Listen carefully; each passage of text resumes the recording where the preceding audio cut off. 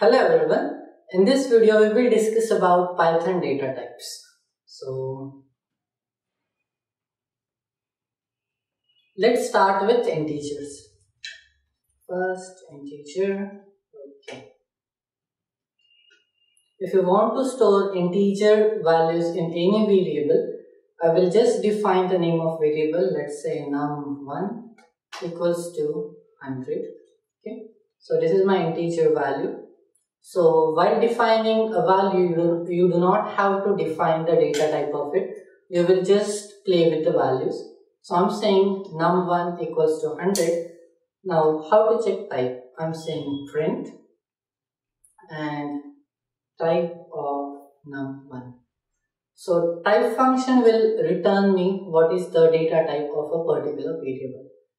So I have written print type of num1, save it and run it. So it will show this is an integer variable. Okay.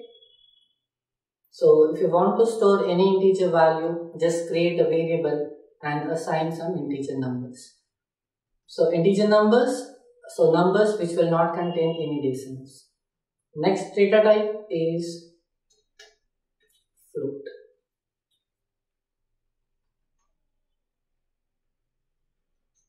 If you want to store any decimal numbers, you will go with this data type. Again, to define this, I'm saying number 2 and let's assign some floating value to this. Alright, so I'm saying 15.25. Again, to check type, I'm saying print type of num2. Alright, if you run this, it will show, okay, this is the float. Okay. Now, integer and the float are immutable data types. Now what I mean by immutable? So any data type for which I cannot change the value is said to be an immutable data type. Okay. Now let's say I'm saying num1 equals to 100. Okay. Now Python will be storing this particular variable at a particular memory location. So to print the memory location, I'm saying print id of num1. Okay, run it. Now it will give me the memory location. Okay, so let's say this num1 is stored at this memory location. Now when I'm saying num1 equals to 105 and if I check the memory location again, okay, it will store this particular value at a different memory location. And I cannot modify the value at same memory location. That's why integer is said to be an immutable data type. Okay, same goes with the floats. So integer and the floats are immutable data types. Next is your string. Now, anything which is enclosed in single quotes or double quotes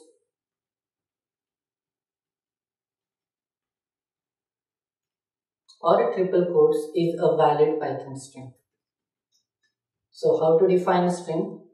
Let's take any variable s is equals to, I'm saying Python. So I'm enclosing this into a double quotes. Okay. So now I'm saying print s. Okay. It will print me the exact string, that is Python. If you want to check type, again I will go with type function. So type of s. Okay, so it will show me this is a string. Okay. Again, string is a immutable data type, which means now if I assign a different value, let's say s is equals to new value. Okay. So for the same variable, I'm changing the value. Now if I print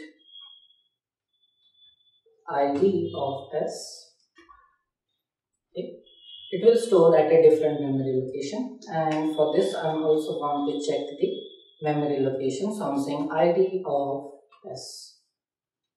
Okay, so now you can see these two different values are stored at two different memory locations, and I cannot modify the values at same memory location. That's why it's said to be an immutable data type. Okay, Another thing, why it supports single quote, double quote and triple quotes. Okay, so let's say in the same example, I want this Python, let's change the string to Python sample string. Okay, now I want this Python enclosed in a single quotes. Okay, now if I try to add another double quotes here, okay, so Sublime will also show some changes in color codes.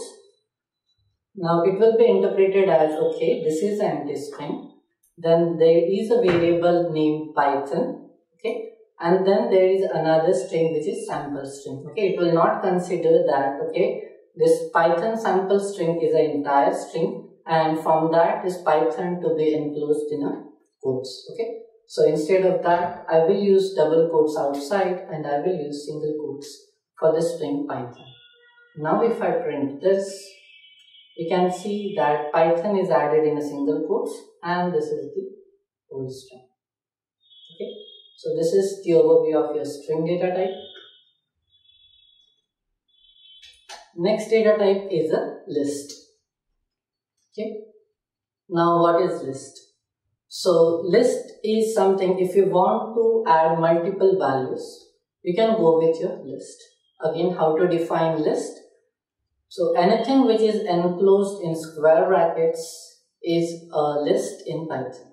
Okay, let's take L is equals to, now I'm adding 10, 20, 30, 40, 50. Okay, so this is the list which contains multiple integer values. Okay, also now let's just print this for now. Okay, so it will show the elements from your list. Now Python lists are heterogeneous, which means I can store different type of data in this particular list. Okay, let's say for now I'm adding this 5 integer values. Now let's try to add some string into it. Okay, comma, I'm adding Python, then let's say Django. Okay, and I'm printing this. Okay, so now you can see it will add integer plus this string values also. Okay, this list is said to be a mutable data type. Okay, now what is mutable data type? Which means Python will provide me a way to add, update and delete the elements from this particular list. Okay, and I can add elements, or I can update, or I can delete the elements from the same list and from the same memory location. Okay, just to demonstrate the same, I'm saying ID of this L. Okay, let's say this particular list is saved at this location. Okay, now I'm using one of the list methods, that is list.append. Okay, and 60. So don't worry about this method. We will come to this method. What are this method to add, update and delete. Okay, but for now, let's say this is the method to add a single element to your list. Okay, and I'm printing the list again. Now you can see it has added this element 60 at end of the list. Okay, now let's check the ID after appending. So for that, I'm just saying print ID of L. Okay, you can see the memory location will be seen. Okay, so Python will allow me to add, update and delete the elements at same memory location. That's why lists are mutable. Okay, next. So next data type is tuple. Okay,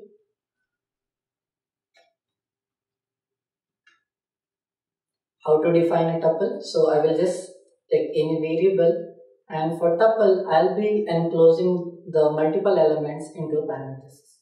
Okay, so it is same as list, that it will also store multiple elements of different data types. Okay, the only difference between tuple and a list will be list is a mutable data type while tuple is a immutable, which means I cannot add or update or delete elements from this tuple. So once I define the elements, I cannot change the tuple. Okay, Then next data type is dictionary.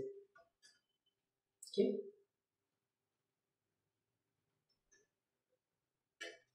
So when I say dictionary, Python will store the values in a key and the value pair. Okay. It is also called as a hash maps. So how to define a dictionary? Again, take any variable and you will enclose all your elements into curly brackets. So inside curly brackets, I will say a key, let's say name is equals to ABC, and let's say email ID is equals to ABC. Okay. Now, in a dictionary, your values are added in a key and the value pair. Okay. So your key and the value pair will be separated by colon. Okay, and you can add multiple key and the value pair which is separated by comma. Okay. Again, dictionary is a mutable data type. So next data type is sets. Okay. So how to define a set? I will say S equals to, in curly brackets, the elements. Okay. So again, set is a mutable data types, which means I can add, update and delete the elements from the set. Okay. Using set, I can perform all set operation like union, intersection, symmetric difference. Okay. So that we will discuss in upcoming videos. For now, let's go ahead with the next one. And next is boolean. Okay. There will be only two values for this. One is true and second is false. Okay. Now this true and false are two keywords in Python. So while writing this, you have to specify like this only. You will not enclose them in a double quotes. It is not a string. So you will just say true with capital T and false with capital F. Okay. Last data type is your complex. If you want to work on some complex numbers, you can do that operation using this data type. So the format will be the real part plus imaginary part that I will define with J. Okay. And this is the complex data types.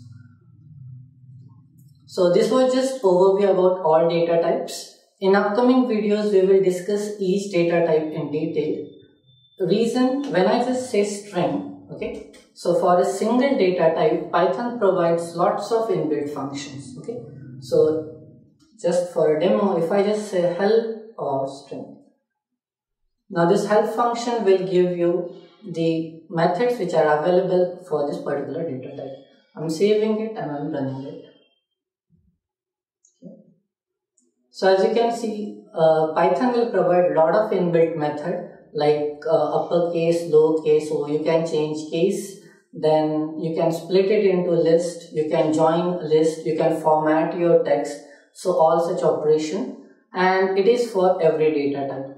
So in upcoming videos, we will focus on each data types. Okay, so this was just overview. In next video, we will discuss about Python operators. Stay tuned and happy learning.